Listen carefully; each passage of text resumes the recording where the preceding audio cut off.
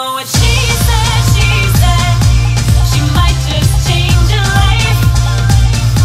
So that was a fun gig, right? It was a lot of fun. You know, it was a good group of people to work with. I think we left quite an impact. We're in the Television Museum in the States because we're such a unique show. And it came out at quite an interesting time, you know, just after 9/11. And, you know, when we were doing the pilot, you know, it just came out after 9/11. It's called Little Mosque on the Prairie. And it was kind of a tentative thing to be talking about, you know, Islam and, you know, that sort of thing. And I said, oh, well, I'm doing a show called Little Mosque on the Prairie. It's a comedy. So really, it's a comedy. Okay.